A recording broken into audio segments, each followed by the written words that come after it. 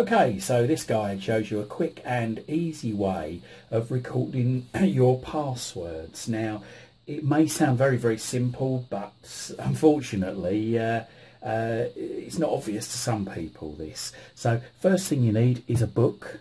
The book must have at least 26 pages in it, more if possible. A pencil, that's the next thing you must have. A pencil, not a pen, a pencil.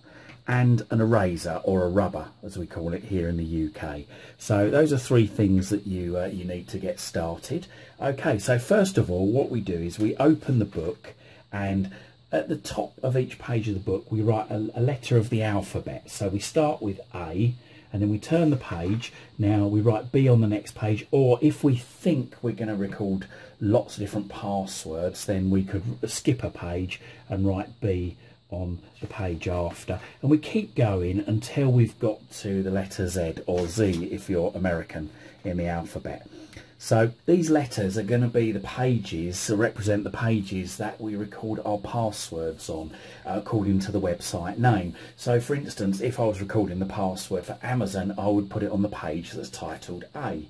As an example, if I was going to put my password for Amazon, first of all I would actually write on the book Amazon, and then on the next line I'd write the letter U and then 2 dots, and I would write my username. Now your username is normally your email address. It's very important to write this, because if you ever change your email address then you'll know what your account was actually registered with. So my email address, just for example, is email@address.co.uk.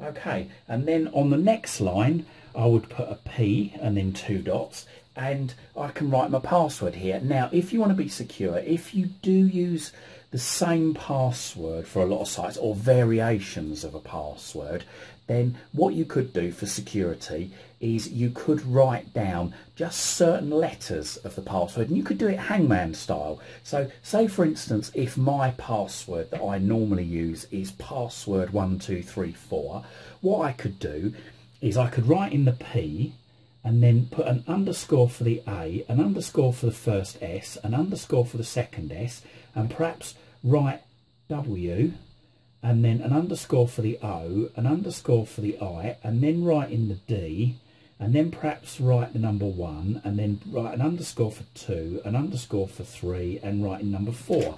So I've only written certain characters of the password, and the idea behind this is if anyone finds this book, then quite possibly and quite honestly it will mean nothing to them.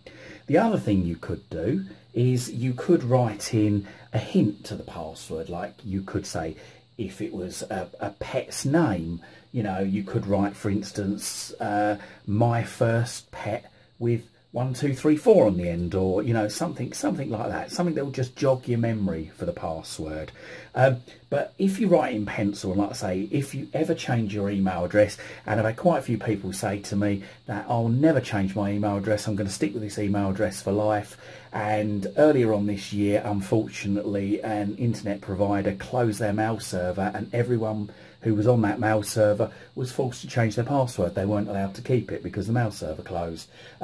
And some websites might, out of precaution, get you to change your password, and when you change your password they might ask you to change it to something completely different to what you've used previously. So this is where the rubber or the eraser comes in handy, because it does mean you can erase or rub the password out if ever it changes, or if ever you change your email address, you can and you update it on the website, you can rub that out too, or erase it and write in your new email address and password, thus keeping the book up to date.